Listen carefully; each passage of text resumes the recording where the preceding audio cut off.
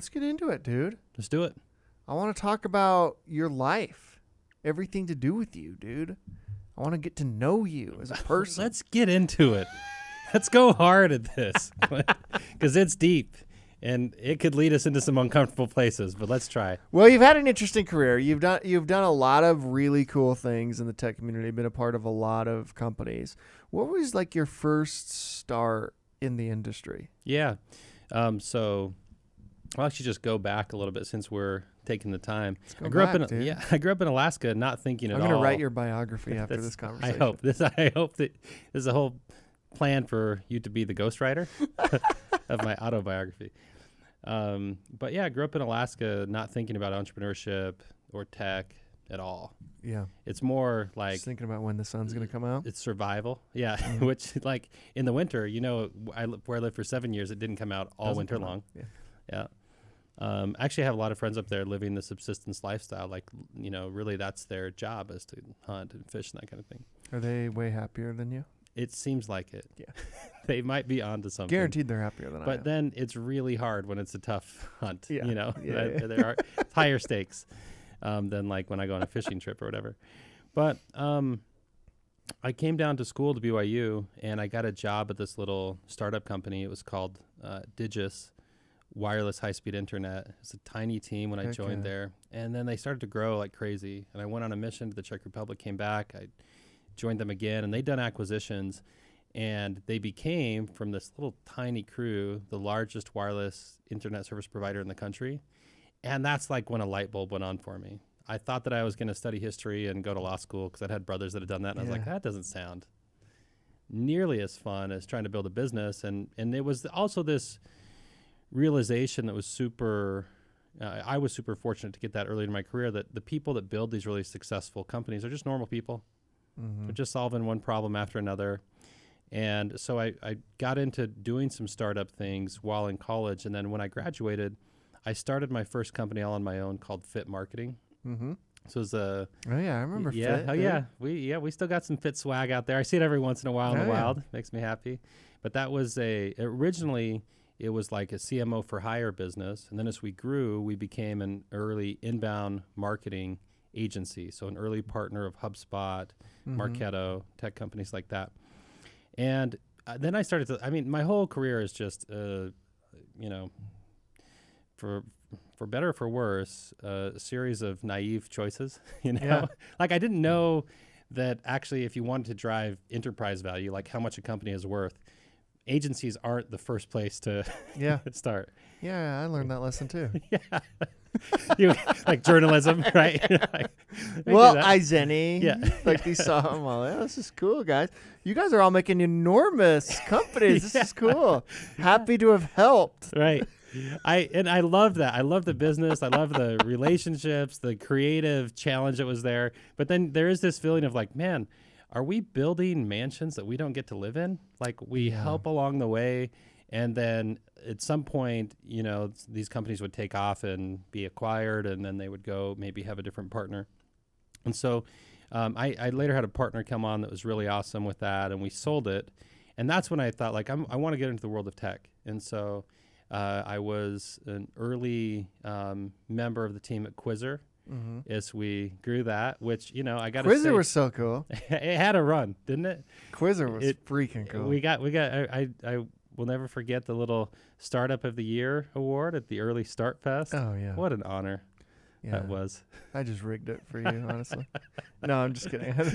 Yeah, that was, I felt like we actually had a lot of things going for us. You were the Startup of the Year. Quizzer was way cool. It was cool. And really talented people in this product that would allow big brands or big publishers to get interactive content on their site. So we had some wild experiences like, I'll never forget the night. I was actually out at a conference in New York, and the leadership team of Gawker, company that no longer exists, but they were big in their day too. They were there with me at the at the conference. And that night they put up the quiz. Do you remember, like, is it white and gold or blue and black dress? They put that up on Gawker, and it took off, like just on Quizzer. It was a Quizzer quiz that they put up, and they said, which color is this dress? And I started getting calls at my hotel from the leadership team saying, this is the biggest thing that's ever happened in the history of our company. if that product goes down, I will kill you. and like, it didn't sound like a joke. Like, I'm in New York. I'm thinking, Well, what could you do about it? yeah, anything is possible. You're like, I'm in a hotel room. Right so I'm calling back. The team in Lehigh comes in. They're all like spinning up every server they can, and working super hard. And there was this great moment because we were getting 50,000 unique visitors a second hitting that thing. And their site actually went down, and our application, which was embedded in the site, was still loading. That's cool. Felt great to send them that screenshot.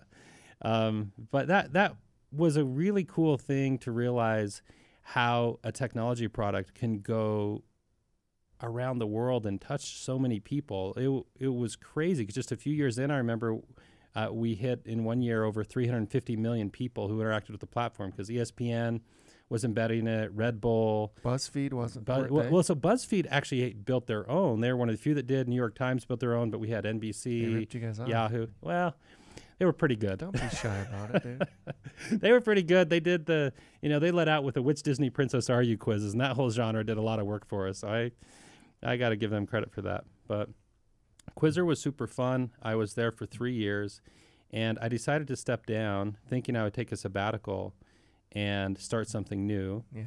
And after some travel and thinking about it, and I had ideas in mind, I talked to the leadership team at Lucid Software. Uh-huh. And Kickstart was an investor in both Quizzer and in Lucid Software, and they had said, this is such a well-run company. I knew some of the people already, so I thought that, but I had so many positive sort of inclinations about Lucid Software when I went there. And then what they said is, hey, we're in a spot as a company we're really excited about, and we have this product in a division, and rather than starting something new, why don't you come run that as like an entrepreneur inside of the Lucid Software ecosystem. That was Lucidpress, and so in 2017, I joined as the general manager there. And part of what I was so excited about is I'd had these other entrepreneurial experiences, and I mentioned, like, and not out of some faux humility, but literally just not knowing what I was doing at so many of these junctures, thinking, it would be really good for me to take a ride with a company that's super well run, learn about that next phase of growth with super talented people. And I got to say, Lucid was that and more. It was just, I super admire the team there. Dave Groh was the president when I started there. He's the CEO now. Carlson was the CEO. Now he's the chairman of the board. They're awesome. Everyone, Ben Diltz, co-founder. Oh, yeah. Just phenomenal, talented people and a really great leadership team. So we went on this run, and ultimately I decided, from my perspective, and fortunately, the board was in agreement, that Lucidpress would be better off independent. So we spun that out in 2021, made it independent, and then in 2022 we rebranded to Marq. So we funded the business while we spun out MARQ. That's right. Yep, Marq.com. MARQ. And that's what is keeping me busy all the time now, and I still love it. So that I first got involved in 2017, so it's been a little while now. What do you think makes a company like Lucid successful that challenges something like Quizzer? Because they both, and I don't want to get into we can talk higher up than specific things, because Quizzer was this incredible company that had this incredible product, but it just stayed like this feature. Yeah. Right? Yeah. And what I think has been fascinating about Lucid is it started as a feature as well. We're going to do diagrams. Yep. Right? Yep. It's like, okay, so the moment Adobe adds that to their repertoire or their suite of things, it's over, right? Lucid, understanding, like, having some foresight, it's like, no, we're going to compete with Adobe. In fact, I remember writing some sort of story like that back in the day. I was like, Lucid's going to take down Adobe. I remember like, literally, that was a headline of something I wrote. Because I loved Lucid, and I loved Carl and the team and Ben and Dave and stuff. And I was like, man, this is really cool. Because they were like one of these companies that had this really incredible loyal fan base for a very specific product, right? And when they managed to like build a whole platform on top of that, how were they able to do that in a way that like so many companies, and I'm not just talking about the ones that have been great and haven't worked out and things like that. I mean, this is very common, that it's very hard to go from like a really great feature or even like product into a platform. Yeah, it is because you want to be a platform. Totally. And I mean, that's what investors will talk about all the time. If you're looking at getting, if you're either looking at getting funding or even more so maybe acquired by a private equity or growth equity group, they're going to be saying, is this a platform or not? And they'll have their different definitions of that. But basically, it's like, are you going to be the thing? It's a platform that other products are added to, or are you going to be one that's added to others? And so a few things about Lucid Software from my perspective. And I think I would love to hear what all of the founders say about this, and they might all have different perspectives on it. But one is Ben is an incredible engineer. Like, I don't think that story is told often enough about like how talented Ben Dilts is. You know, he built it originally and then co-founded with Carl. But he also was building a product that came, that like the timing was just so good, because with what was available with technology then in the cloud with Google Chrome and other things, like they were able to build a product that frankly was better than what state of the art than what Visio was doing, which is a sleepy product in the Microsoft Office suite, doing diagrams and flowcharts. So first of all, they had a product that I think was just different and better. Think like a lot of Google Docs like features, so collaborative and in the cloud and really snappy. They just built a great product. So that was first. And another thing about Lucid's story that's different than a lot of Utah-based companies, which tend to get pretty sales-oriented quite fast, is Carl came from a background of being early at Google. He doesn't like people talking about this, but he had 2 master's degrees in engineering. You know, an engineer in many ways. You know, at heart. I don't like talking about that either. Oh, some brainiac, 2 master's degrees. Carl doesn't like any shine. He like I told him one time in a meeting, I was like, Carl, maybe you should get an agent. He's like, I don't want an agent. He doesn't need people to know that he, you know, got his law degree from Harvard and his 2 master's degrees in engineering from MIT. He's a genius. He is. He's he ran Google in China, right? He did. And so he was early there. He had k@google.com as his email address. He was that early. But he was really focused on how to build an awesome product, like more so than I think most companies in our ecosystem, frankly, more so than Quizzer, if you look at those things. And I've often thought, honestly, that if Quizzer would have had, and I say this being one of the leadership team members at Quizzer, I think if we would have had the Lucid Software mentality, that company would have gone a lot farther. Because you had this outstanding user experience, which they understood. They were building for a market that they knew at first, because there was a lot of technical users and engineers. And so they were nailing that. And then they brought in one of the great geniuses of our ecosystem in Dave Groh to build a go-to-market motion. Another intelligent man. Just like out of control, smart, actually. And, you know, and a phenomenal person, really great to work with. But what he built was this engine that was a land and expand motion. So they would get people to sign up online, and then, you know, you'd have all these users in a company, and then someone like Dan Cook, who was a great leader there as well on the go-to-market side, sales leader for a long time. They would be able to call into these accounts and say, hey, well, you already have 50 users on the platform. It'd be a lot better for security, you know, for control, for collaboration, to put this under one roof. And so they built this great like distribution model. There's this old cliche, right, that first-time founders think about product and second-time founders think about distribution. I think Lucid had both. They were product-focused first, and they got really smart on distribution. But ultimately, they learned that the use case of diagramming and flowcharting can be so much more. Like, it's not just, there's actually tons of apps that do really lightweight diagramming and flowcharting, but they were built to be connected into all kinds of systems of records. So you can actually see your account mapping if you're a sales team, or you can see your org chart if you're an HR team, or you can see how your systems are scaling up if you're an engineer connected to, you know, AWS or Amazon Web Services, that kind of thing. So like there was a lot of depth to the product that made it a platform and not a feature. And I also think they benefited, frankly, in some ways from a space that was not getting as much attention. Yeah. There was one point in time I remember when I was stunned to hear that Lucid Chart had more integrations with Microsoft than their own than Visio did. Yeah. That, you know, because Microsoft's also like, yeah, great, this is an awesome product, our customers want it.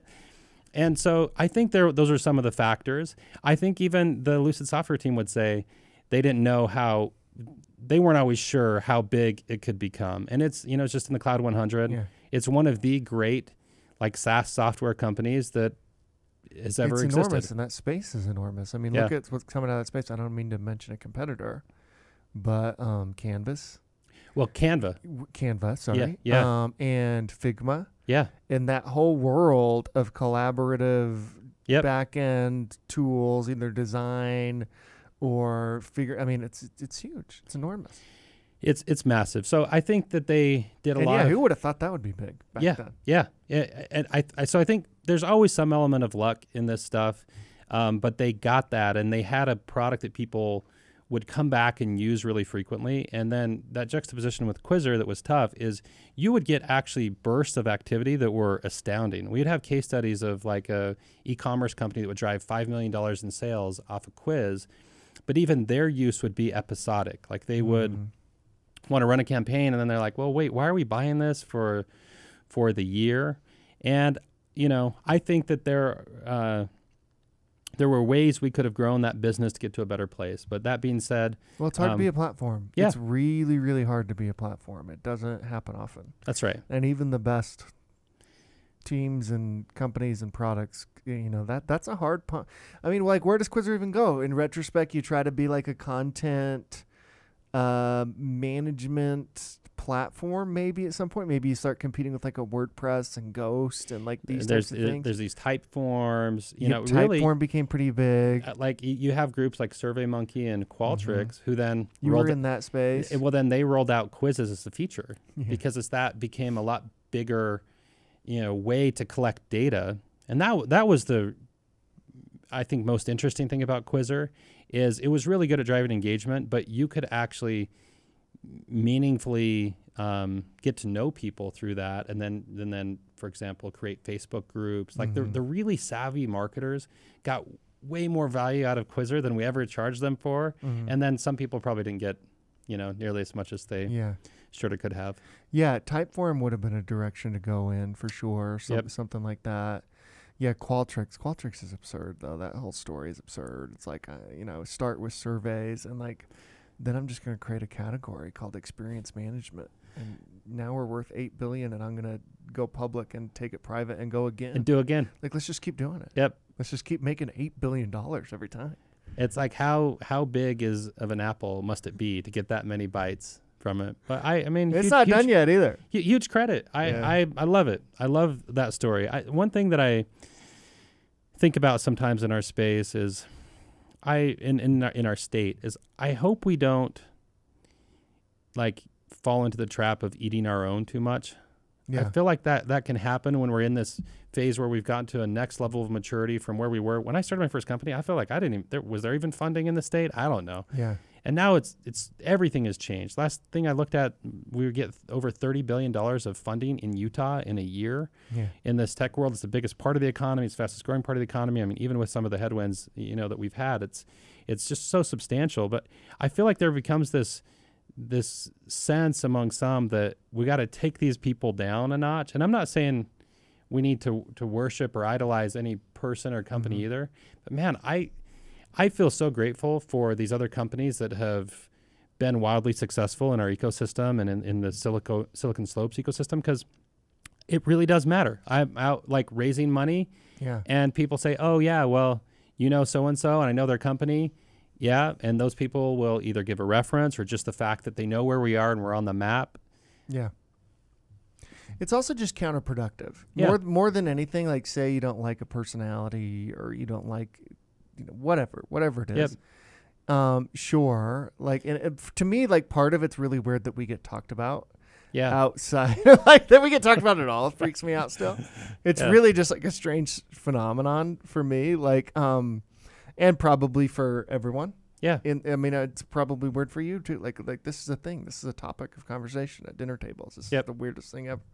But it's counterproductive. Like if you're in this space and you're known as someone who actively kind of brings down the most successful, and I don't want to say brings down, but it attempts to disparage, maybe might be a better way to phrase it, those who have gone before and been like really successful, as though they didn't, one, earn it, two, the style you don't like, three, I mean, whatever it is, you go down the list, whatever it is, that's like pointless. And by the way, those people don't care. Nobody cares. Well, and I think there's the flip side to that, right? Which is like, it's okay to not like it, and it's okay to choose to do something different and have a different style. Like I think Carl is an example of somebody who's fascinating because of his difference in style. And now he's the chairman of the board at Lucid, but longtime CEO, right, co-founder. I mean, his personality was just so different. He was not looking to be out in front. He was not looking to be super. Yeah, I gave him CEO visible. of the year one year, and he didn't show up. Craziest thing ever. That sounds right. How cool is that? That checks out. That's actually way cool. It's like when Bob Dylan went to, he won like some sort of, what are the Presidential Medal of Freedom or something like that. He didn't show up. He didn't let Obama put it on. He just didn't even show up. That's crazy. I mean, not comparing us to like that big of an award, but like he was the CEO of the year at the Silicon Slopes Hall of Fame, right? Like he's like, oh, pass. Couldn't make it. But, you know. By the way, it's not, he apologized. There's all kinds of different ways to do it. And I think choose the best. And certainly there sometimes are examples in our ecosystem of like behavior that is really just not okay. And we got to recognize that and be better and lift up people who are doing great things and help each other when someone's falling down, if we can, to get to a better path. But it's just like, yeah, I hope we can stay grateful for what we have here. And also like, yeah, because there's like crazy things. I mean, when you have like crazy emails being sent, yeah, and like we're front page news and all that type That's of stuff, tough. it's not great. But we've also got to remember that we're all just human beings. Yeah. And there is something about forgiveness, cutting slack. There is something about like, I don't want to, spend my life disparaging someone else. Yeah. Or pointing out worse moments of their life or things like that. All of that, then it's still true that those things are awful. Yeah. Right. Yeah, I that's think right. that like both of those things are true. Totally. Right. But like, I think we spend a little bit too much time, not just in our community, but general in society, just trying to tear each other down and really like belaboring it, Isn't that weird? We love the ride up. Yeah. This journey. You get up, and then we love to, then find ways to. Well, and what's interesting too, I mean, like down. it or not, like if you're in this industry now and have joined it in the past 10 years, you're standing on their shoulder. Yeah. Like this industry doesn't exist without them. It's just a fact. In the same way that the industry doesn't exist without Alan Ashton and Bruce Bastian. That's right. and John Warnock, who we just lost. And everybody stands on the shoulders of someone. 100%. I think, and there's so much from that generation, which kind of gets forgotten about with this next iteration, but that's the foundation. Absolutely. Of all this. And I guess for me, I just feel so grateful about it because I show up from Alaska, step into this realm, and right as we were hitting the upswing, and then have had so many great investors, leaders, mentors. And I'll say that too about our community. Like, people are very multifaceted. I've had, and I'm not saying then just because of my experience, then that projects to anybody else. I'm just saying I have been so grateful for people like Jeremy Andrus, who had no reason to really be as kind of a mentor as he's been to me.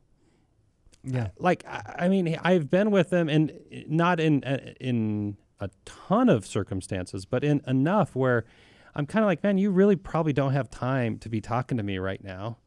Like, you shouldn't be, supporting me the way that you are and helping me to think about how to be a better CEO. And, but I hope that we can keep that. And, I think we do too. Yeah.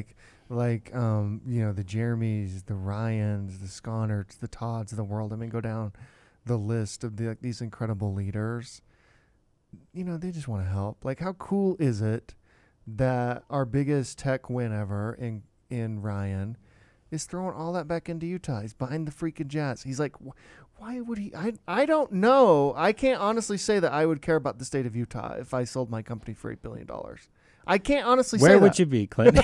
I'm not sure I'd still be here, right? Like, I'm not sure. Like, I like to think I would. I like to think Yeah. I have that in my, like, I'm Utah through and through, Utah till death, but I don't know. Like, and Yeah. nobody knows until you're in that position, and what a great position and privileged position it is to be in. But my word, that guy is changing the state in ways that no one else ever has in its history, right? Well, and another thing that's fascinating Same with about Jeremy. Jeremy's Yeah. doing the same thing. I mean, all these guys are doing brought, that. brought the company here. Another thing to realize too is it actually is an odd breed of person, often, frankly, who can figure out how to change something and bring something new to the world.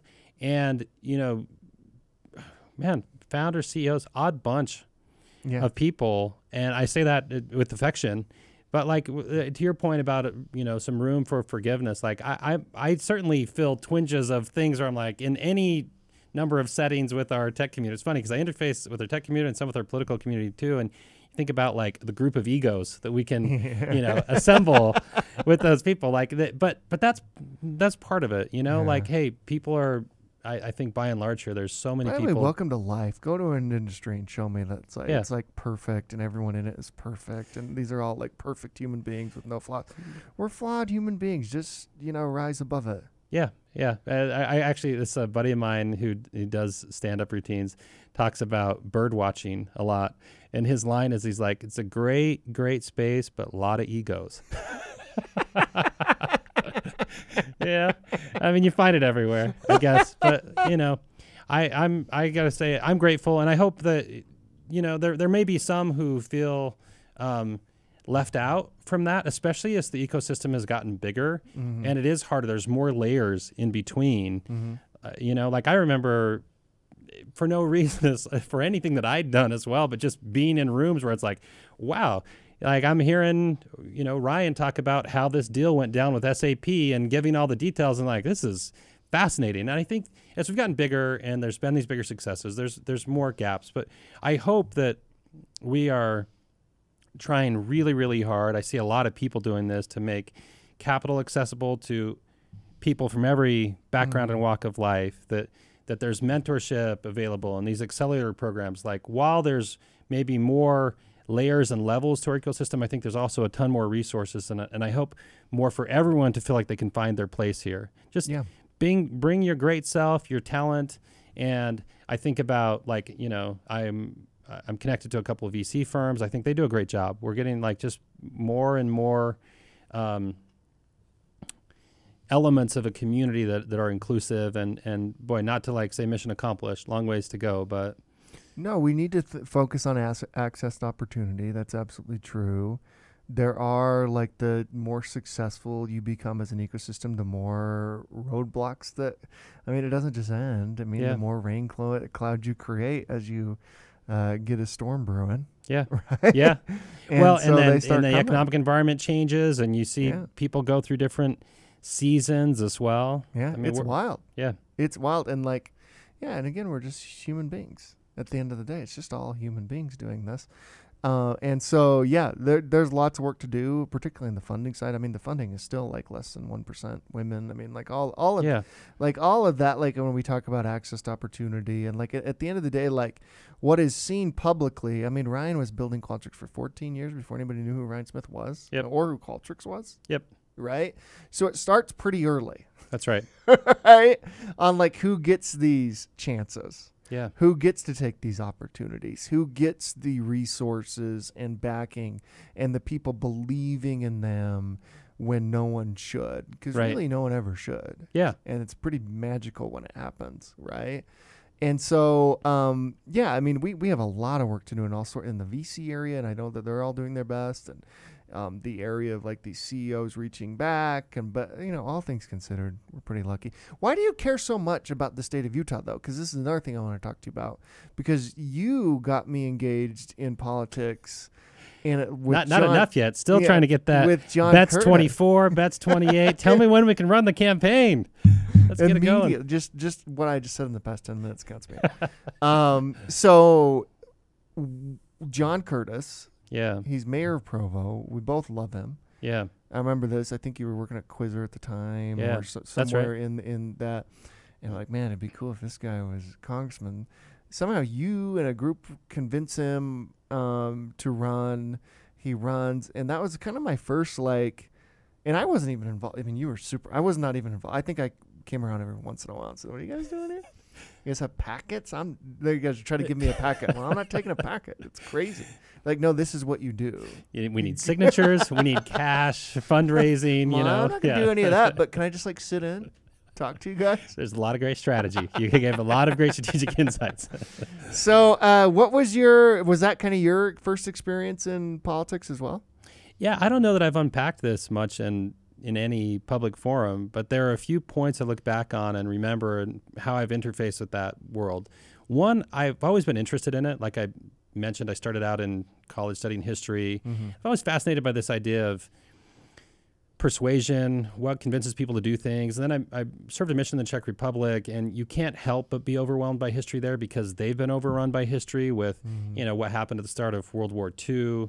In particular, where the Nazis came over and took them over really before the rest of everything else got going full bore, but they felt terribly betrayed there. Then they were taken over by the communists out of the Soviet Union, and they it's hard.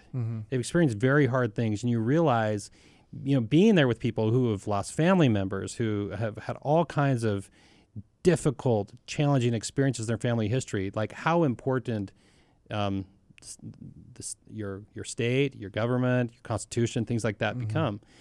And so I remember caring about that, mostly focused on the business world, and just on a drive one day thinking like, it's a little sad to me that I don't even know who to talk to about this stuff. Like I have ideas around this, but I don't know who to talk to. And so when I sold a company, I started getting invited to political events. Yeah.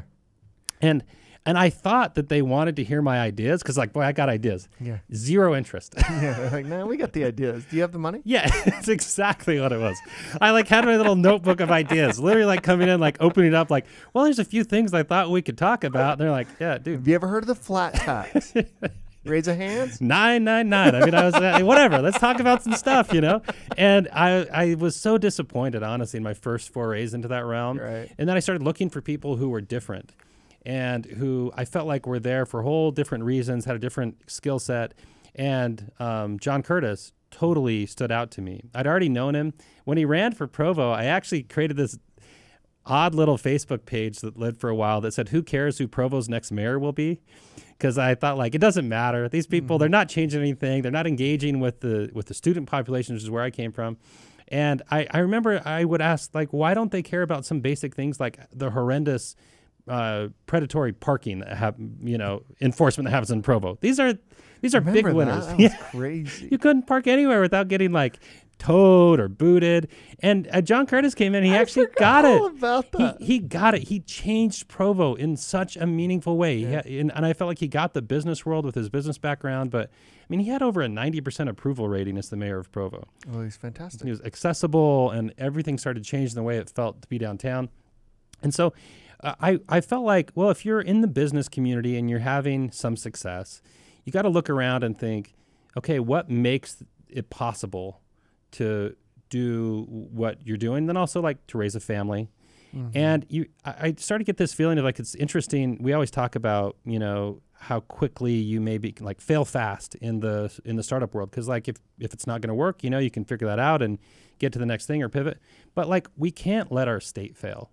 We got one of them, and we can't let our country fail. Like, not only do we have only one, but I'm a big believer that the U.S. is the greatest nation that we've ever had. That's with all of our flaws that are like, frankly, obvious and well documented. That's still this idea that the founders came together with. This is like the most important thing that's happened in man's relation to man in the world for how we organize ourselves and keep each other safe, and we get to protect our God-given rights and that kind of thing. So it's like, man, we better be involved there. And I kept thinking then how to innovate in that space, being the startup mindset.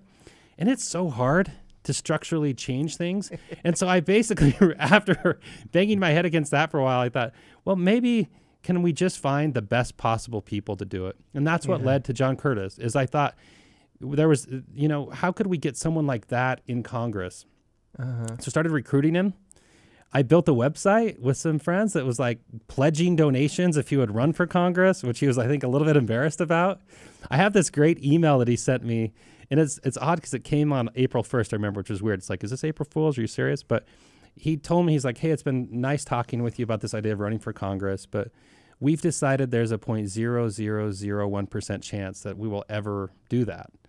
And so, I gave him the Dumb and Dumber line back, right? Mm-hmm. Like the, and kept talking to him to say like, but we don't get to vote for people like you. Mm-hmm. And then there was a special election where he had a chance to run. And what he said was, hey, Owen, there's a lot of people that will like talk about supporting someone in politics. But the truth is, when it comes down to running and actually getting the help that you need, you turn around and there's no one there. No one's there.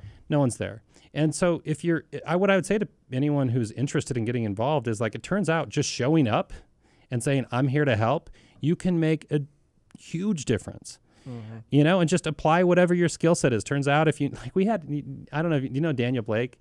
Like this is a super talented entrepreneur in the area. He started Eco Scraps and he'd sold it. And I was just helping with John Curtis's campaign in 2017. And I saw this volunteer like note come in. Hey, I'd be happy to help out with the campaign. It's Daniel Blake. I knew who he was. This is like a very successful entrepreneur. And so I immediately called because this is not, it's like, okay, well, you get people fill out these forms, but hey, and I said, how much time do you have? He's like, well, I've had an exit, probably like, I don't know, 40 hours a week.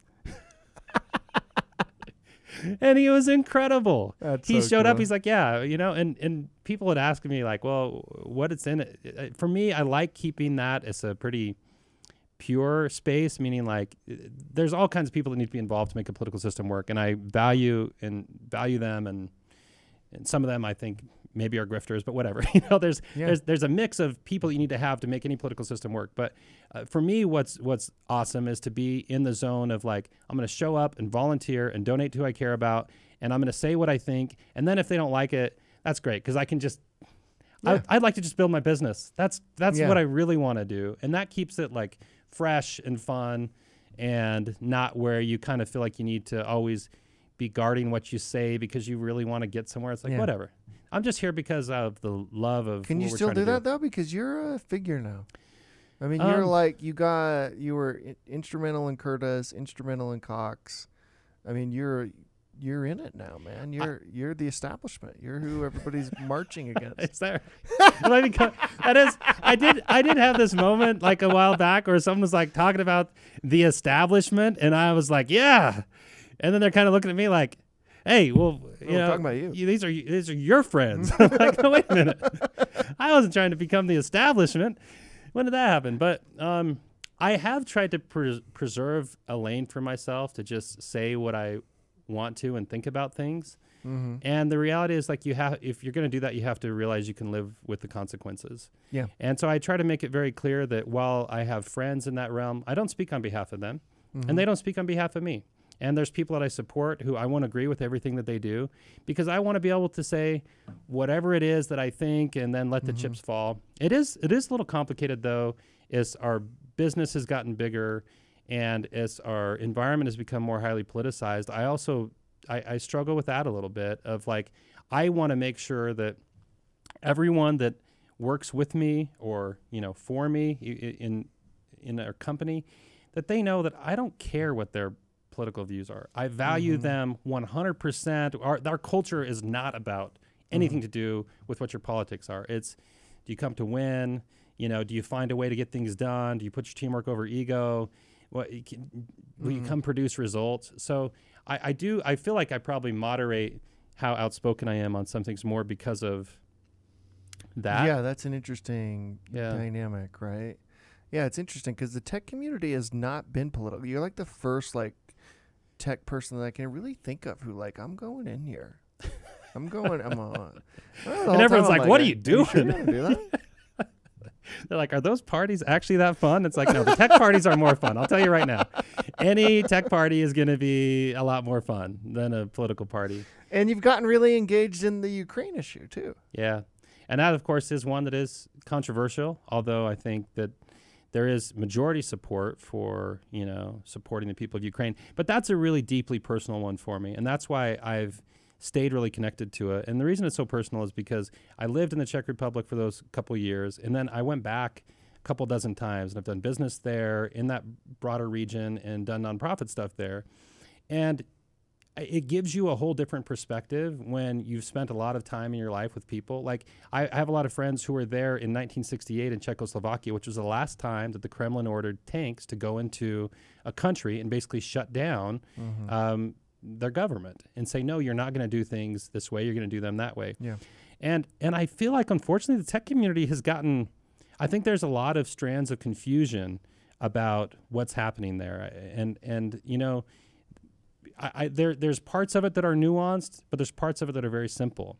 And I was in Kyiv not long ago. Well, I was getting the hypersonic. Met with what's his name? Met with President Zelensky. Met with other leaders there, and you know that was really interesting. And that's the splashy, like that's so crazy. It was crazy. But that's what people write about. But honestly, from that trip, what I remember the most is like the grandmas that I was hugging in like Bucha in Irpin, who were telling me about. Like, this is a quote from one that said, "I hope you never have to experience the evil that we have in our lives." And so I just want to like bring home to people that if you're thinking about like, wait a minute, well, what was the deal with NATO and you know this or that? Like, there's all these reasons that by the way, Russia itself will put out as propaganda, or others that are sympathetic to them will put out as reasons to obscure the issues. But the reality is, I talked to our ambassador, the U.S. ambassador to Ukraine.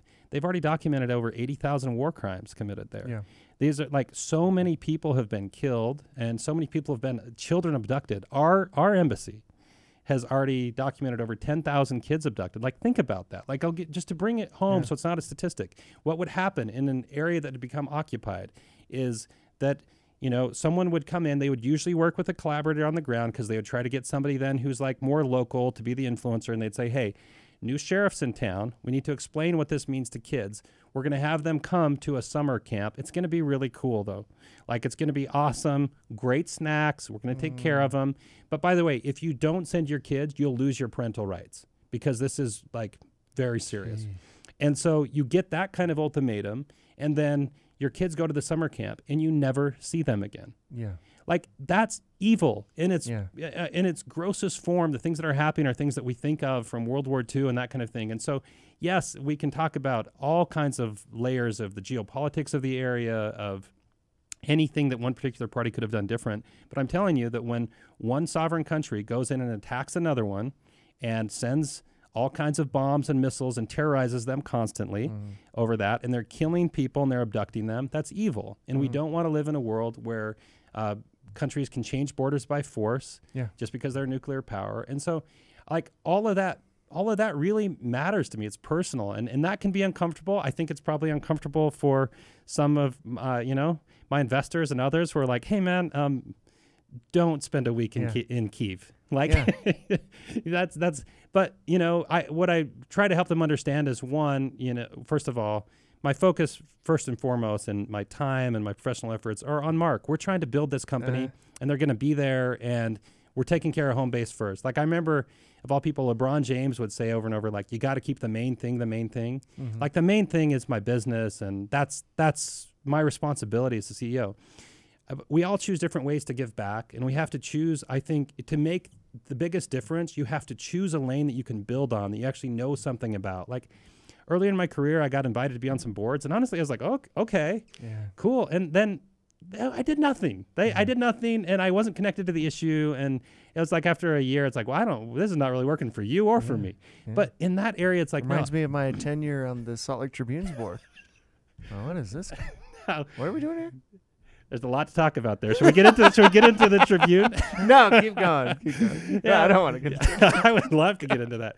But no, so that's an area where I am going to continue to try to make a difference. And so, we have this website called hireukrainetech.com where we're trying to that's way cool. to help. And when we talked to President Zelensky, I said, hey, you know who I am and what I do in Utah.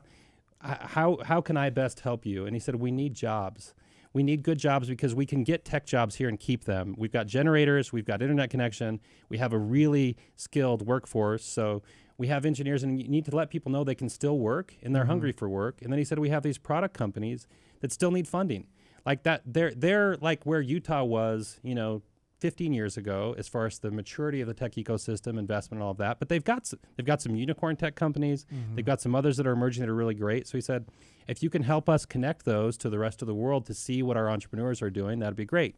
So in conjunction with the Silicon Slopes Summit coming up, I mean, on the September 26th, there's going to be a little showcase event of Ukrainian service companies and product companies. Introduce them to the people in Utah that either could be good customers or investors. And look, again, we can't, few of us are going to have the ability to change the course of history, like I would argue President Zelensky has. I mean, I think that's a person who actually has changed the course of history through his human courage. And again, he's not a saint, he's not perfect, but he had human courage that changed what happened in that country when he decided to stay and not flee. But we can all do something. So that's what I would just say is, choose the thing you're passionate about and then just keep going harder and deeper. And I've been shocked, like in the political world, you show up and you're like, well, if I just keep showing up here, turns out you can make a difference. Showing up is most of the things. That's but it. I want to explain all the reasons why you're wrong about Ukraine real quick. Do you have 20 minutes? Let's do it. Let's make it 3 hours.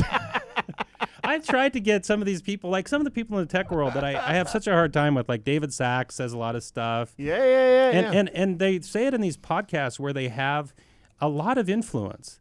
And I think that they're fundamentally wrong, like misinformed in some key things. And I say that I try to not overstep in areas that it's like, look, no one wants to hear, just because you're the CEO of a tech company, you think you know about this or that. But I've spent a long time very closely connected to the issues of that area because I've lived there.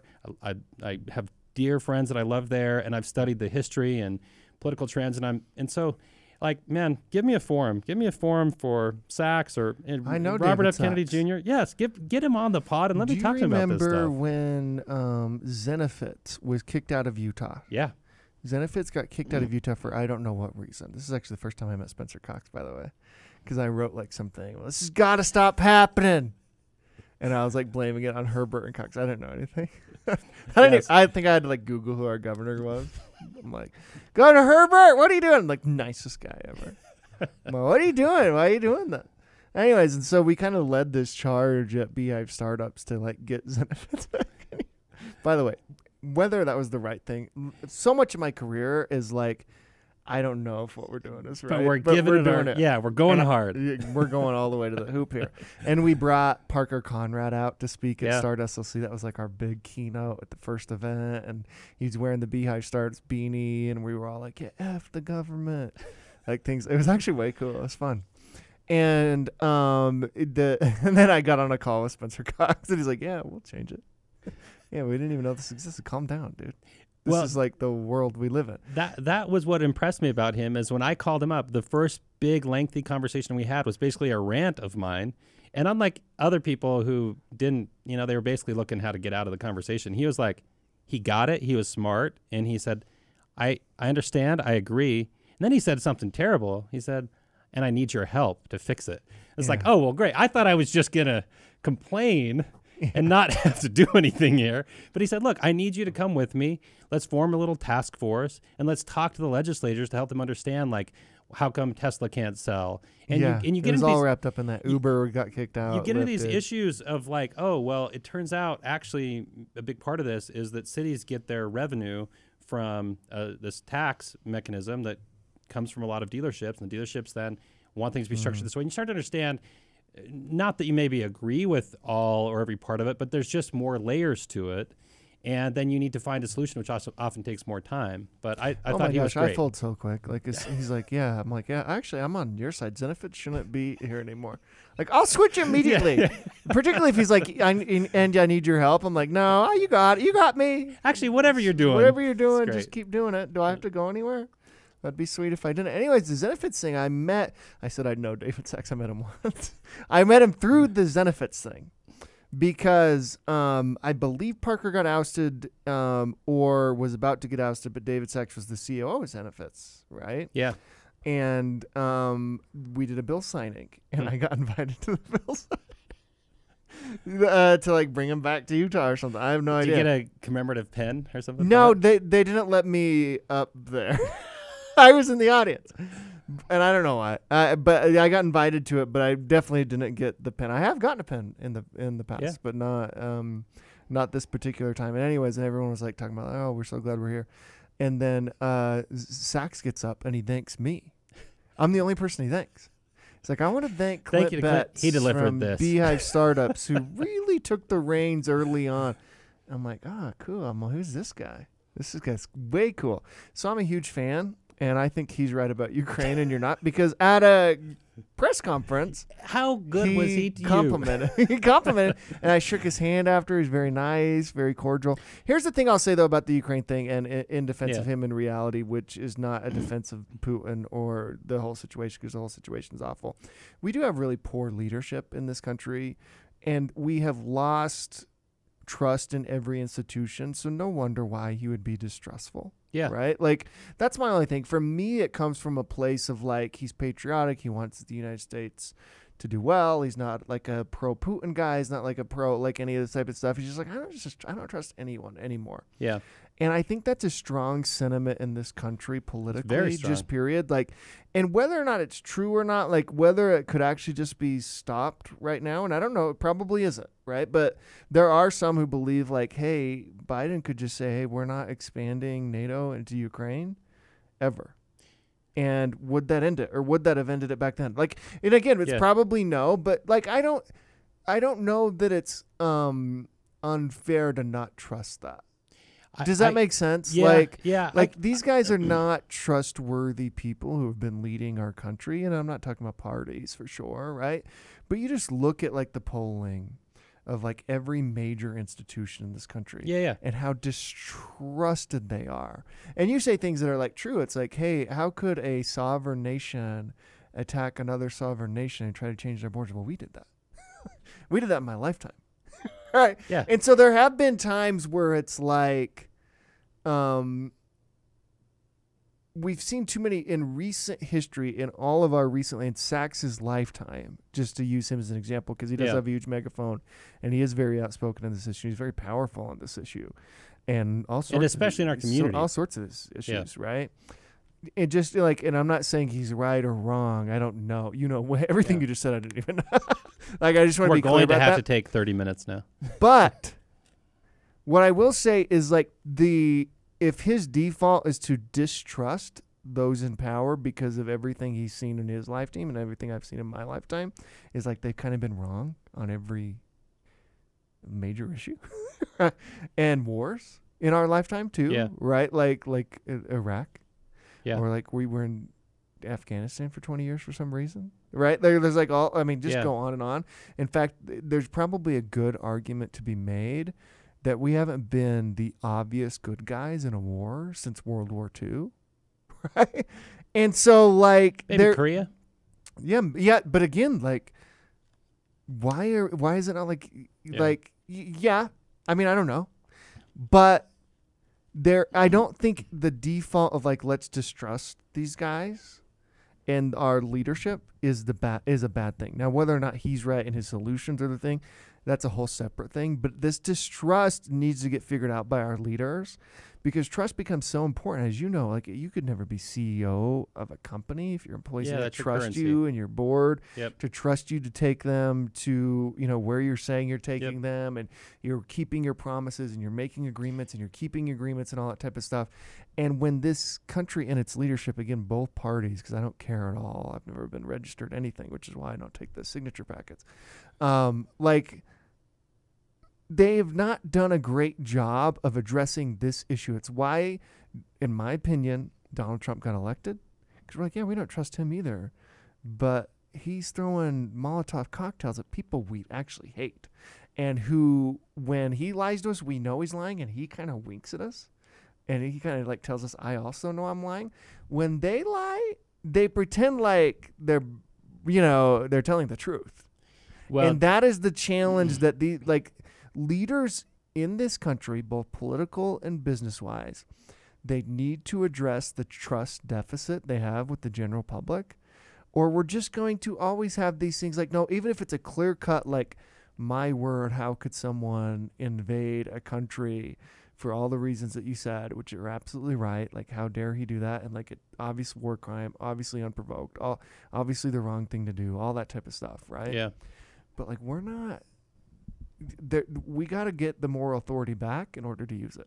Yeah, I think points well made. There's a study on trust in institutions, and it does show how trust is, unsurprising to no one, way down in all our institutions. And the answer to restoring that is typically two things: it's competence and it's good ethics. Mm-hmm. And we've seen a lot of failures in those areas in positions of authority and trust, which does, degrade our society. But I would go back to like that. One thing that I get worried about in how we shape the future for our country on these issues is that if we, how do we get back the moral authority if we don't recognize what we've done wrong and call it out, Mm-hmm. and then call out what others have done? Because otherwise you end in this kind of realm that some geopolitical strategists find themselves in, which is like they'll say there are no such thing as good guys or bad guys. Mm-hmm. They're all just countries acting in their self-interest. And I'm like, I'm telling you that if you are spending time with people that are, having their entire communities destroyed and their family raped and tortured, Yeah. like there are good They're the guys. good guys. There's good guys and bad guys in that. And we need to make sure that we are on the side of the good. Mm-hmm. And that means, again, accounting for where we've made mistakes, which I think we've got plenty to be clear about, Well, it's and then not rise to our useful. best selves. Just like staying on the Ukraine topic, for example, again, I'm Yeah. like getting political about something I seriously don't Yeah. actually care about. So don't put comments out, and we will get the debate with you and Sachs because I'm ready. He owes me one ever since I brought Zenefits back to Utah.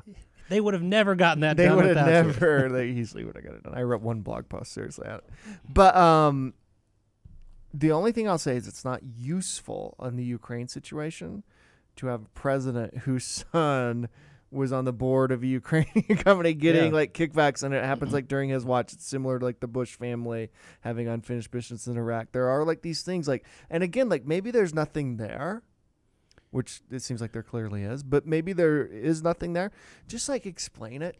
You cannot dismiss it to Yeah. the public as Yeah. though like, how dare you even bring that up and expect us to trust you. Agreed. And Why that's we have where, a president who doesn't even know where he is or that he is president. And like, we can't say that out loud.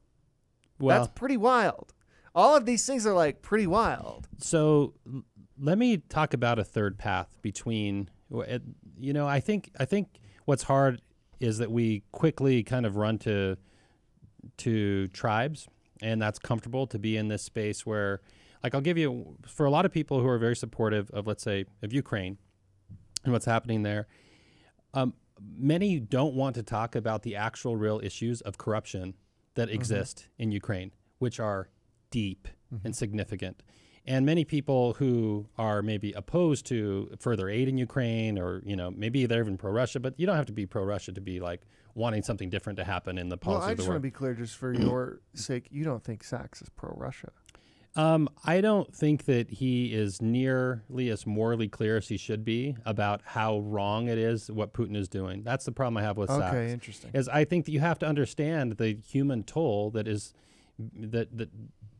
Putin is responsible for, and that it's not theoretical. And then just saying like, okay, like, I mean, I'm with these Ukrainians who their people were killed horribly, and then to say, oh no, just stop I and see what you're make saying. an So you have a agreement. different perspective of him than I do. I don't see him as like pro-Russia or anti-Ukraine.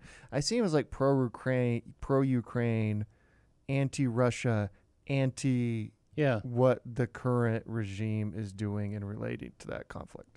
yeah. So But I would, that's a different thing. Like, but yeah, if you think he's like, I would point That's out a lot wild. of things that he's tweeted or said that you would follow it more than misguided. that, for sure. But that being said, let us get us in the debate. But what I would say to this third path that I think would be really interesting if people were talking about is that, this one side says, hey, look, we just got to support Ukraine, and we won't really talk about corruption. And then a group that's concerned about Ukraine will talk a lot about the corruption there.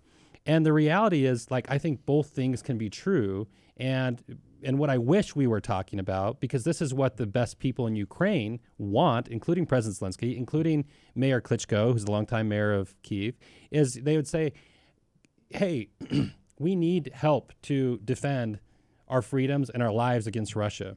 But we shouldn't condition, I don't think we should condition that help on like saying you have to give away, 20% of your country and a whole bunch of your citizens to leave them in these horrible conditions that are like World War II, like Nazis knocking on your door to pull you out and people disappeared and all that. Like, we don't say, condition is you give that up, but we say the condition is you continue making progress on corruption.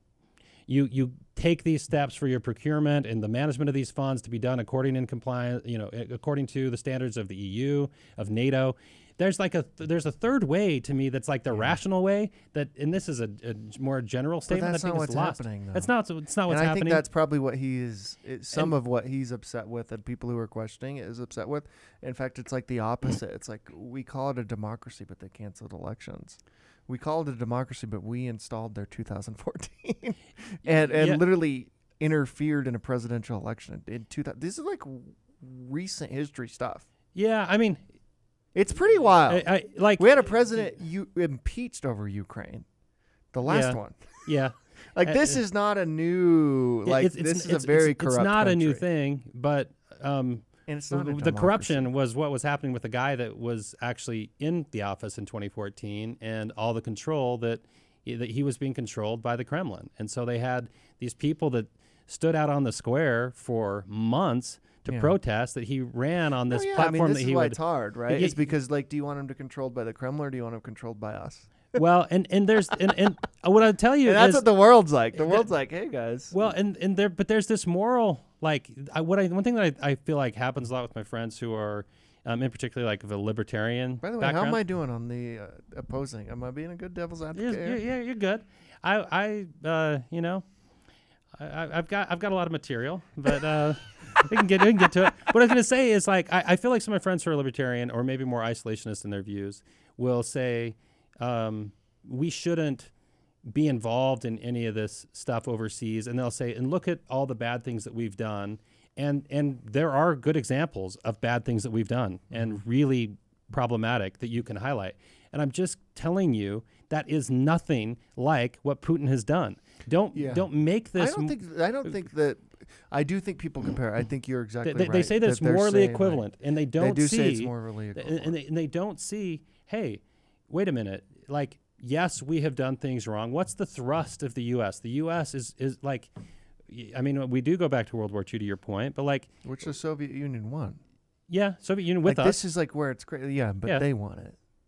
I mean, go watch or read John F. Kennedy's American University speech. Yeah. About the Russia-Utah relationship. It's probably the speech that got him killed. Yeah. And it's all about, like, hey guys, we don't agree with socialism. We don't agree with, the way they operate over there.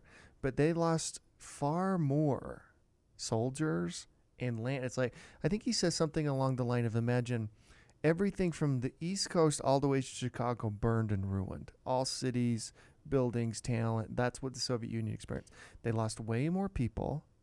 And we don't win World War II without the Soviet Union. Like, this is where history gets complicated, and it is something like, we don't. This is weird. My point would be there, though. Look what we did in the countries that then we had in our sphere of influence, let's say. Mm-hmm. Look at what happened with Japan. Yeah, I want to be clear. I don't like Putin. Well, but what happens is people say, oh, well, yeah, they want it, and they say, like, oh, well, that's, and there's this idea of, like, well, that's their system, and it's ethnocentric to say that our system is better. And I say, we will lose what we have and who we are if we don't realize that our freedoms actually are precious, and they actually matter. And if you look at West Germany versus East Germany, which one would you have wanted to live in? Which one do you want to raise your kids in? Did you want to raise your kids in Japan as we were helping them recover and what they became, or would you want to have your kids raised in the Soviet Union? And I'm telling you, this is the funny thing about the history. Is like, what is Japan recovering from?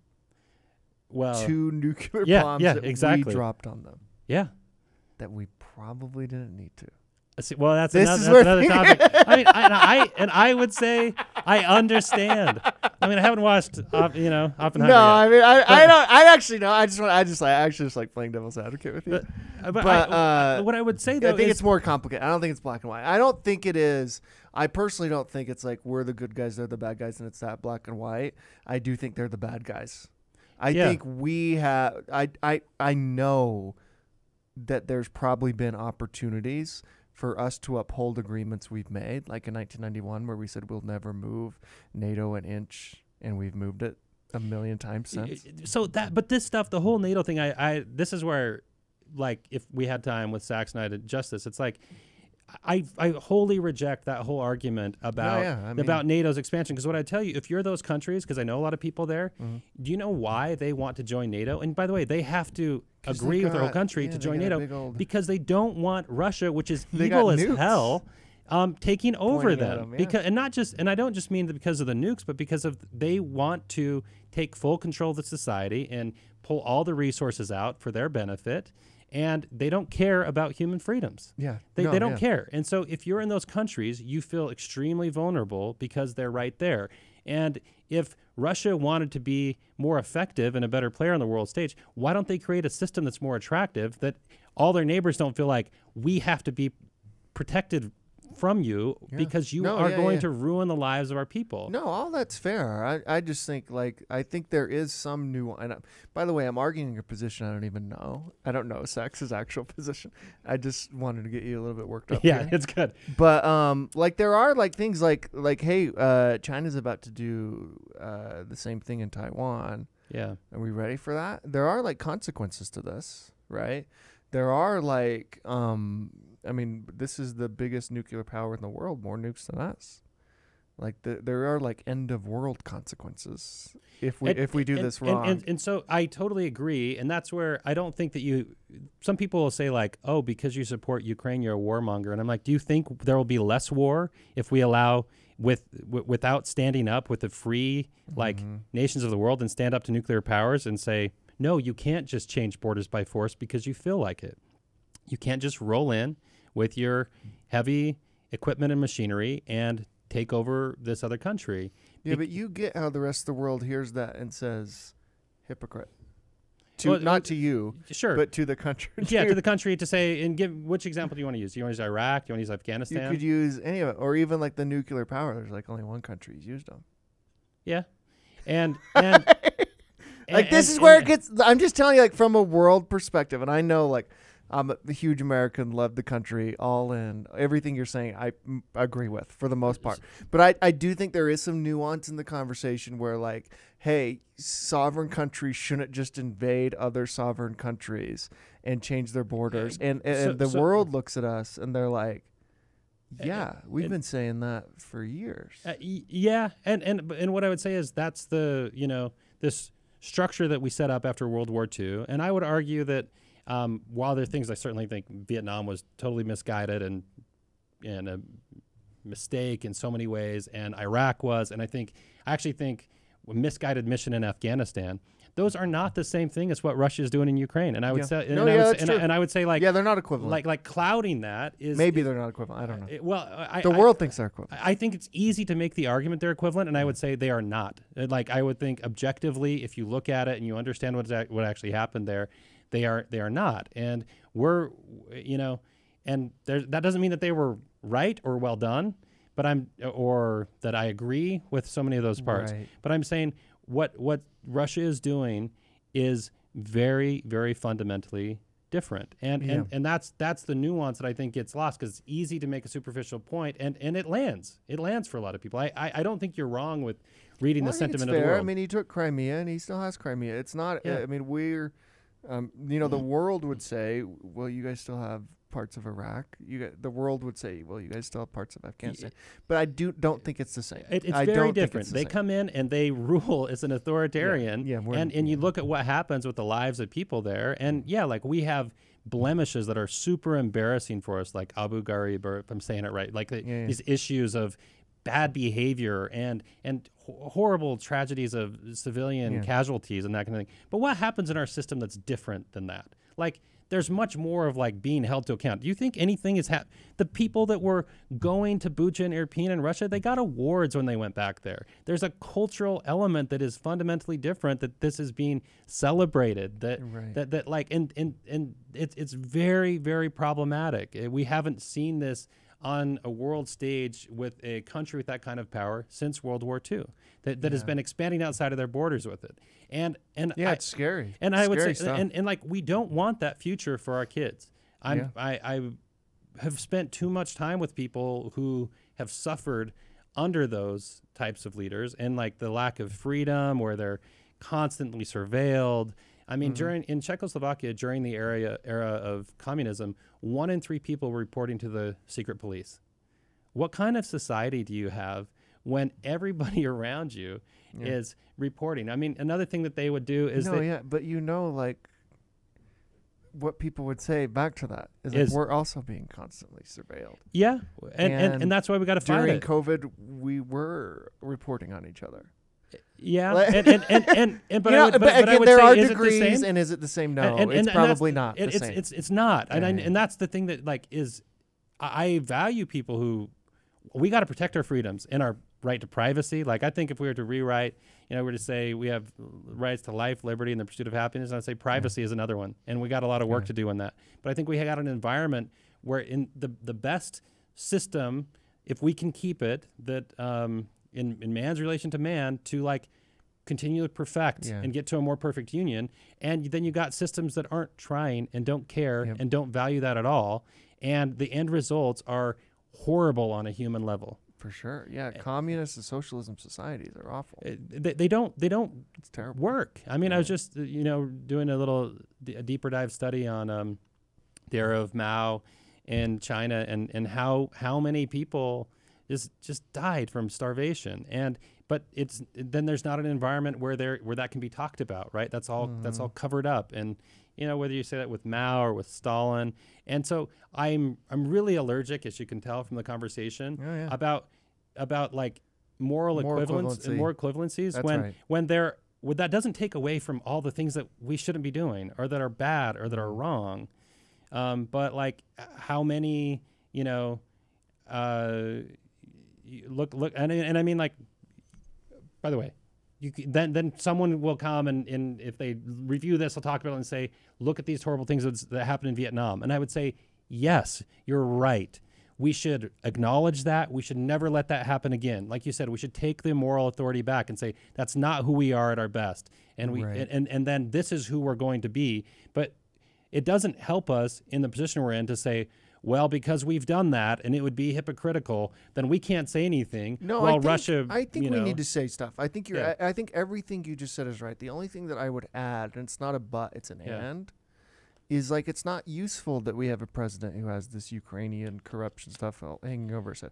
It's not useful that this is the person who we're trying to get moral authority back. I would agree like that fully. Type of stuff. It's really problematic. That's really weird. And it's hard. And by the way, the other guy like had his own issues in the opposite way. And so like that's where it gets really hard. And that's where I think my sense of it, you followed Sachs's argument, and I don't even know why I'm defending him. He said one because he did say one nice thing. He did say one nice thing about me. And by the way, he has a great sample deck for a board deck for a tech company. I use it all the time, and I think he's a genius. He's a genius. He's really, really bright in the business world. So. Well, he's a genius product guy. He's a genius software. He's probably the best software as a service guy. Probably Parker Conrad, and those two hate each other, which is really funny that it's those two. And he's a great investor, right? I mean, I didn't even know he was political. Did you until like the past few years? No, it just always kind of come up with the. Yeah. What do you think of those guys? Actually, that would be an interesting way for us to end. Like what they've figured out how to do, and I'm talking specifically about like the All In podcast and really just Silicon Valley in general. What they've figured out what to do that we haven't is, one, have conversations like this. Yeah. Which I think is like, this might be the first one ever in Utah tech. And you need a better like opponent over here, because I actually don't know anything. And I'm sure a lot of people listening will take issue with things I've said, and I welcome it. That's fine. That let's get the conversation going. Yeah. That's why this thing exists. We're a nonprofit. We don't have to make money. It's impossible to what do you want? And so let me ask you though, like, I do think it's interesting, the influence of things like the All In podcast, the influence of Mark Andreessen, Ben Horowitz, the influence, maybe the most influential person in the world of Elon Musk, the influence of Peter Thiel, all these tech, very, very successful, and whether they've done it the right way or not, or we agree with them or not, is kind of irrelevant to me. Why do you think Utah, who has as successful entrepreneurs and coming up on as successful of a tech history, not yet, but why do you think we haven't been engaged in that arena? Yeah, I think we got a long ways to go. Because you are, but you are an anomaly in our community. Yeah. It seems to me in Silicon Valley, I could find, the pro-Ukraine, pro-Russia, and they would both have like, not pro. I keep saying pro-Russia. I don't think anyone's pro-Russia. There's but not maybe. much of that. Yeah, there's a sub segment of that, but it's mostly do something different, not give support. And I think a lot of it comes from a good intention. Real quick, is like, hey, I just don't like war, and I'm like, I hate war. I don't want more war. But you don't. By the way, one of our senators holds this view. Mike Lee, I think, is in this camp nowadays. I've got a lot of issues with the way that he talks about this, and I'd love for him to go to Kyiv and meet with President Zelensky. But my point is, like, bringing it back just to our community and the importance of these conversations and the importance or non-importance, if we decide, of our community having these conversations and getting in these debates. Why do you think we haven't, and do you think we should? I think we should, because I think if not, there's a vacuum that's filled by other voices. And what I would say is, and there maybe is a little bit of arrogance in this, but I think Utah has a unique perspective. I think that there's something special about the way that our business community works, about the way that the way that we interact with the public sector. And I think that that's seen in results that are often touted, like fastest growing state and best place to do business and all these things. Like, I think that this gets beat down very hard, especially by anybody who's experiencing negative parts of our state. But I believe in this concept of the Utah way. Again, there's a lot of examples that are counterexamples to that. But at our best, we actually do bring people together. And I'll give you an example of that happened here when the Silicon Valley Bank situation was going down. Oh, for sure. Like, how remarkable was it that and people don't even really understand, because the way that it happened, where Silicon Valley Bank is failing, tons of, how many hundreds of Utah companies were totally at risk of having any funds to be able to draw. And just because they had their money in one of the most secure banks in the country by any number of metrics, it was a crazy time. And what happened in the state of Utah is there was enough of this connective tissue that the business community and the political community got together, and over a weekend formulated a plan that said, here's a backstop that was a private market solution in so many ways, because we had banks involved, and basically companies were going to be able to get access to funds to continue operating so that their business didn't fall apart. Like, I don't think that story's been told because we didn't need to do it. Yeah. But the truth is, all Utah companies would have been safe regardless of the Fed's decision because of that weekend. And that is remarkable. It's incredible. And that's what I'd say is, like, I don't think that people are hearing about the Utah story, the best versions of the Utah way, like they could be. And to your point, there's a void of leadership on the national level and in other capacities. We need voices, I guess I would say sincere voices that care about, like, humanity, goodness, and take your spin on how you think that'll be best, or like in any of these issues. But I think Utah has a perspective, and I worry that, like, there's a silo there. Like, I can't tell you how many people in the tech community will say, like, hey, did you hear what happened on the All In podcast? I had to send out some emails to people. I had to send some emails out to people to say, like, hey, like, I know there's things to like about RFK Jr. And by the way, a lot of Bobby Kennedy's stuff, his dad's was very influential to me, and JFK's stuff very influential to me. But I'm like, some of this stuff is, like, just wrong. Right. But because of the format that it was put forward on there, and it was widely, like, influential in the Utah tech community. And okay, that's all right. Let's just have more of a marketplace of ideas, where there's, like, a Utah voice, Utah perspective. Because, by the way, we're also playing on an international stage, and like that's another thing that struck me. I remember, we go back to Ryan Smith and Utah Jazz, like, This is an international platform. Mm-hmm. I was in the Middle East and I was checking the newspapers every day to just see, does anything about Utah come up? You know, every day they talked about the Utah Jazz. Yeah. It's the front door to Utah. That's right. So we have all these ties in our community to platforms that matter. And I think let's find ways to, you know, lift our voices up to do good. And I think that if we're all trying to do that, even where we might disagree, and even if I need to debate Sachs on the details, I think that Utah That'd can be make cool. a bigger I difference. actually think we could give that a real go. Yeah. I wonder if we could get him to do that. He's a big name now. I'm He's game. really famous now. I'm game. I'm not really famous. We need to up your profile. Yeah, dude. yeah. I you know, follow me on No, okay. Threads. No, I'm kidding. I'm not on there. I'm not on there. But I'm on Threads. I I gotta think get Threads is great. threading. Yeah, who cares? Yeah, Oh, that's great. I don't have that profile, but there are people who do, and I worry about. No, we should have these. What? I like the idea of Utah being in these conversations. Do I really care?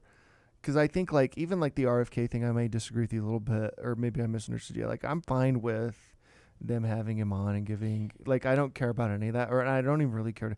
Like as long as like you know, the opposite is heard too. Because I think we're adults. I think the thing that again that I think leaders are maybe missing, or just dismissing, or they you know, or not doing in a way that maybe we used to do, is like just being like, no, actually, we're just not even going to talk about those things. Yeah. Right.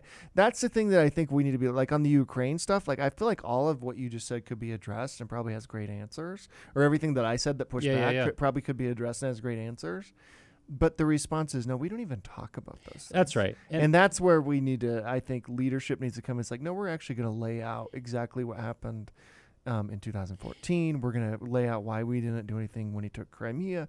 We're going to lay out what the conversations actually were about NATO. These are all the things I want to talk about. Yeah. You know, like Yeah. we're going to lay out like how much money, if any, if at all, Hunter Biden got from Ukraine. And if he did, what does that mean about the first impeachment? Like there's like weird things, right? But it's like somebody like, I don't know, like, but I can understand, and I wish leaders could understand, like, hey, you can't, like, if these questions go unanswered, the assumption is, whew, there's a lot of fire over there.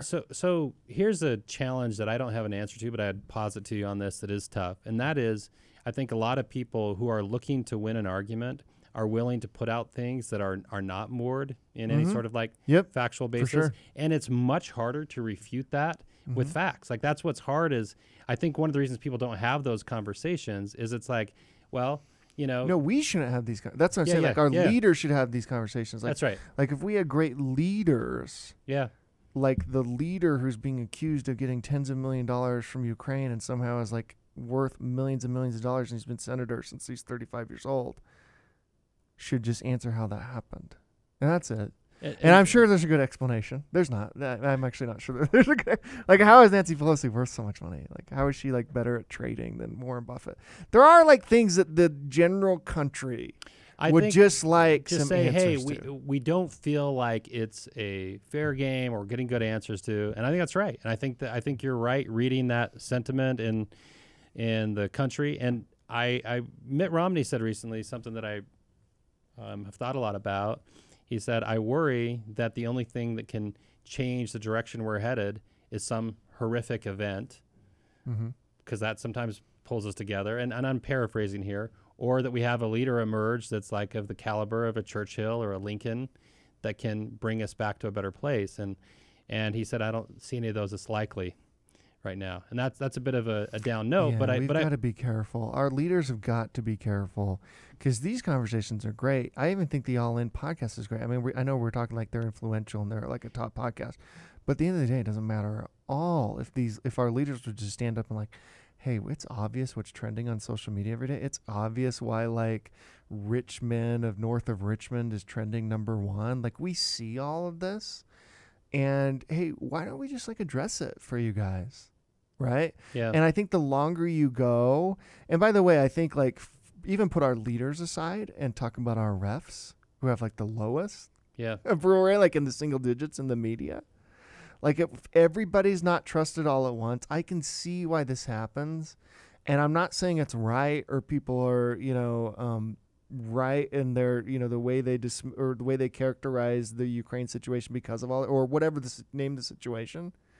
But can't you just see like how it happened? Like to me, it like makes total sense when like, hey, I just want to look at everything that's happened in my lifetime. I want to look at like who these players are because it's the exact same players. You know, Joe Biden's been in the national conversation my entire life, and before I was born, and same with Trump, and same with Romney's. His dad was a front runner for president until he said he was brainwashed in Vietnam. Like all of this stuff is like and pretty. Do you remember what the real cutting remark was after? Is one of the other people said, "Why a brainwash when a light rinse will do?" And that was the slam. That was the big scandal. Really hurt. Yeah, that was the big scandal back in the day. And he, by the way, he was right. Yeah, 100%. Yeah. 100% Mitt's dad was right. That's the sad thing, and that's what's tough about some of these issues. By the way, Mitt was right about Russia. Yeah, when he said it's the number one geopolitical foe, and a lot of times the scorekeeping doesn't happen in real time. That's another thing that I think about, and why, I hope that when we have conversations about things like Ukraine or others, that we can be like stay in a like productive, persuasive zone, because it is harder sometimes in real time to see what's happening. Like I go back and I study a lot about World War II. There were a lot of people who were quite pro-Hitler in the States. For sure. Oh, absolutely. And even like in Utah, people are like, man, this guy, he says no drinking. we like what we're hearing. And they didn't have all the context, obviously, and they couldn't see how it was going, but there were definitely indicators that should have said, hey, this is, we're in red flag territory. Literally and figuratively. Well, we got in late. That's why the Soviet Union won that thing. Yeah. Like, we got in pretty dang late. Yep. Anyways. So what I would say, though, is, yes, I want Utah to have influence, and I want us to have more spaces where we can have conversations and where we can model good conversations. That was my main critique about RFK Jr. on the All In podcast, as I don't feel like they presented much of the other side of the view, and I think if that's helpful in really influential platforms, right? Allow the things to be said and allow the back and forth, and see where it takes us. What we need to do is create our own All-In podcast. That's what we've learned here. We need to do a weekly show. Well, if we could find some people who could articulate these things well, let's bring them on to take our place. Let's put the invitation out there. Who wants to join us? Yeah. For a weekly show where we talk about national. That actually would be fun. This was fun. Well, it's fun for me. I really care about it. I do acknowledge that that's one of the things that's tough is I think a critique of tech leaders is like, and any leader who's had some success in some realm is like, well, now you think you know everything. And I certainly know that I don't. The reason that I'm willing to speak up on the Ukraine thing is I've spent a lot of time on it. Yeah. You're passionate about it. You've been there. Yeah. I mean, how many people have been there? It does change your perspective when you're in a bunker as you're getting a hypersonic missile sent at you. And well, I love you, brother. I always have, and I love what you're doing with Marq, and your whole career is phenomenal, and you've been an inspirational leader, and just the fact that you have the courage, and I mean this sincerely, to step into an arena like politics where it's pretty thankless, as you know, and kind of mostly just downside. Yeah. But because you want to be heard, and the fact that you are really, I think, leading and sometimes even dragging our community into this conversation because it needs to happen is very admirable, and I thank you for it. That's kind of you to see the best of what I'm trying to do and give me more credit than I deserve, but back at you. I want to see. That's how I experience it. Yeah. Love you too, man. And Bet's 28. That's what I like to do. Is I like to find people By who the way, can. I just in this conversation alone made myself completely unelectable. I think we've just got by spewing bullshit. Plenty examples of people in prominent races that would suggest otherwise. That's true. But what I would say is like, it's worth it. Just like if people feel passionate on this, I would say show up and get involved. And the reason that I say we do it is at any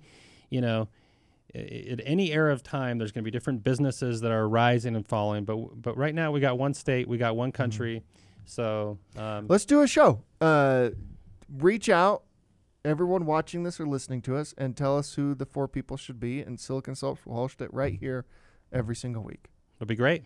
Done. Let's do it. Let's get Sachs on there. Do a debate. I'll reach out to Sachs. I actually will reach out to Sachs today, and he won't read my email, and that'll be the end of that. But you're going to tell him, Beehive Startups. Hey, remember me? You said my name once. All right. Thanks, brother. Thank you.